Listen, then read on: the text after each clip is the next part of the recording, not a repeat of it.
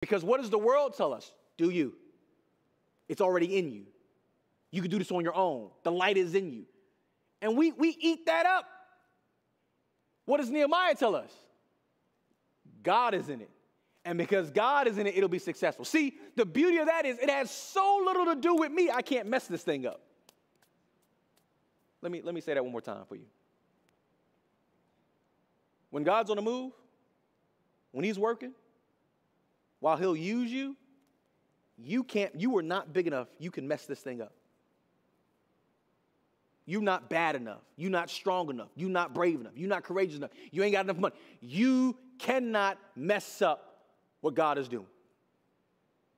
So rejoice. When he says he's going to do it, it's going to get done. Nehemiah can treat this thing as good as done. We're going to have success. That's the bottom line. God said it, so then it's done. Doesn't mean we don't work. And if anybody ever built anything, it's hard work. Doesn't mean we don't go after it. But what it does tell us is that if God is, and the scriptures tell us this in Romans, if God is for us, who can be against us?